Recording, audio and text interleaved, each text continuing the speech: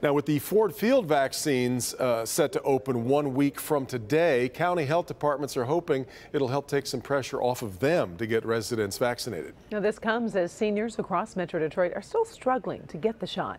Let's get to Sean Lay. He joins us live this evening. And Sean, there is still a very long way to go.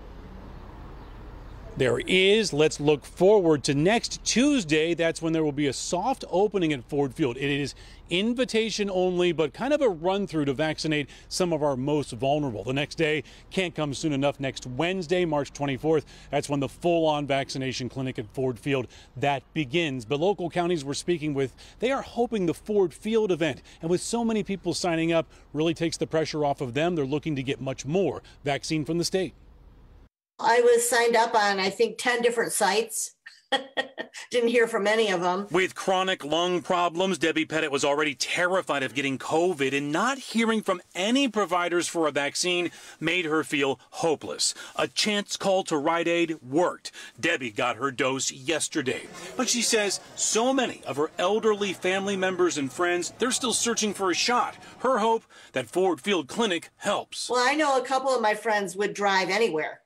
I mean, they were ready to go to Ohio and try a Rite Aid drugstore there or Walgreens or whatever.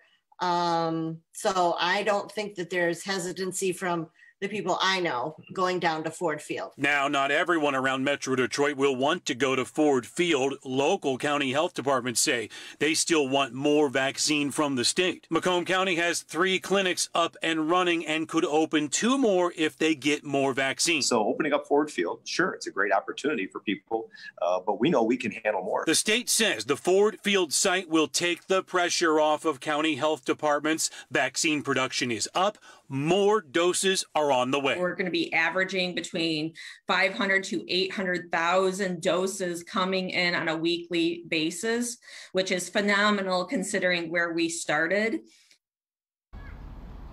That is a phenomenal number of vaccines on the way. You'll remember we checked in with Livingston and Washtenaw counties. Week by week, they were getting a very low number of vaccine from the state. They're reporting to us right now they're seeing their vaccine dose numbers rise week by week. We're live tonight. Sean Lee, Local 4.